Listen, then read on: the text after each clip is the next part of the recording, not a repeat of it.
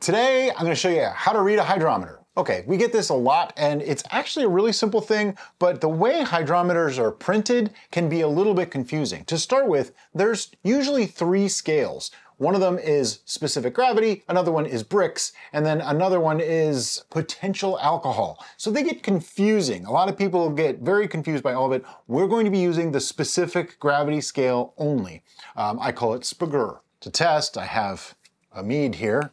Not a lot left in it, hopefully there's enough. Just gonna put the hydrometer into the graduated cylinder and I'm going to pour the sample in. Now, because this is a finished mead, I know that it already has some gravity to it. It also has some color so you can see it. That was kind of the point.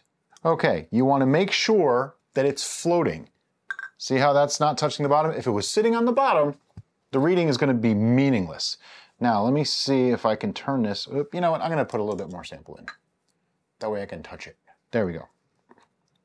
Okay, now the thing to remember is water is a neutral specific gravity or 1.000.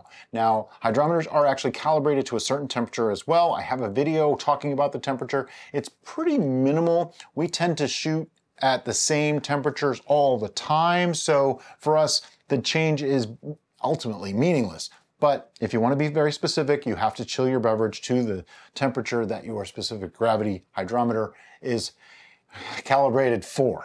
Yeah. So anyway, so basically, if you know that 1.000 is neutral, anything above that would have sugars in it, okay, for our purposes. Okay, so as we look at this, if you look towards the top, you'll see that 0.990, then you see 1.000, right? The 10 doesn't mean 1.100, it's 1.010, okay? And then the 20 is 1.020, and then you got a line, because you go right to the meniscus of the liquid, right to where the liquid is. So ours is at 1.022.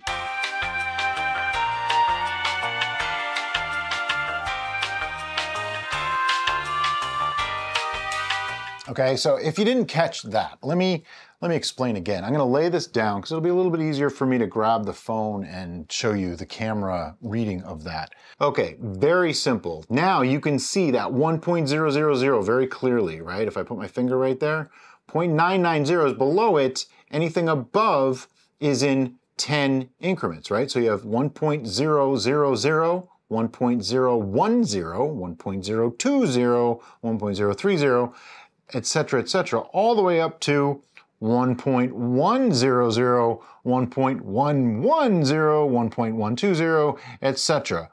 So this is when people tell us that their reading was 1.2 something. We always know that it probably wasn't because, see, it only goes to 1.160.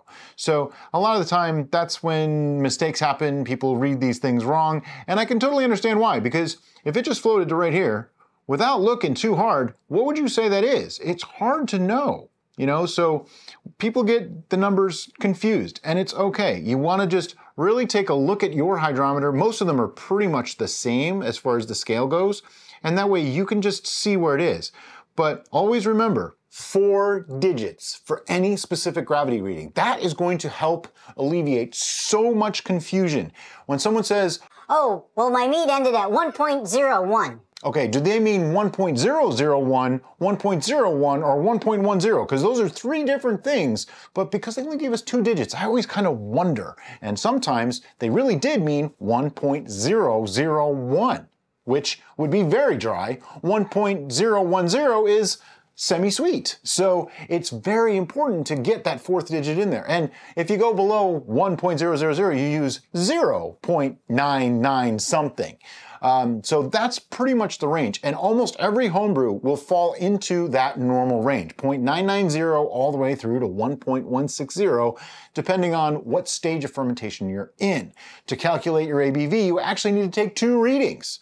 We have videos on ABV, but just very, very quickly, you take the first reading, which gives you the higher number, and then it should go down as fermentation happens, and then you subtract that number from the top number, multiply by 135, and you have your ABV. If that didn't make sense, we'll link some videos to how to calculate your ABV below. But that is the basics on how to use a hydrometer for, you know, basic homebrews. Your meads, wines, ciders, beers. Very, very simple stuff. Normally, you're going to take a reading at the beginning of fermentation, like the day you put it together. You're going to take one when you think it might be done, another reading a week later to make sure it's done, and then you might take another one after you back sweeten. So up to 4, maybe even 5 readings, depending on the brew and how long it takes. We see people talking about they take a reading every single day. Not necessary and might be a little bit risky, because every time you take a sample out, you're risking oxidation of that brew, so be careful with that. I'm not saying don't have fun with it. I mean, we all like to play mad scientist and pull the hydrometer out and, do the checking and stuff, but doing it every day is probably overkill, because you don't need to rack it the exact day that fermentation stops. You can let it sit for weeks or even a couple of months, and it doesn't hurt a thing. So there's no rush. So instead, we like to let ours go, let it sit, as Derica says, let it sit, wait till that airlock is not doing anything at all, looks like everything is kind of still, there's no bubbles forming. Take a reading, wait another week, take another reading. That way we know that it's pretty much done, and then you can rack it at any time after that. Doesn't even have to be that day. So if you have any questions about how to read a hydrometer, how to use a hydrometer for homebrew, or when you should be taking readings, ask in the comments below, and we'll be sure to get to your questions ASAP. As always, guys, thank you so much for watching, and have a great day.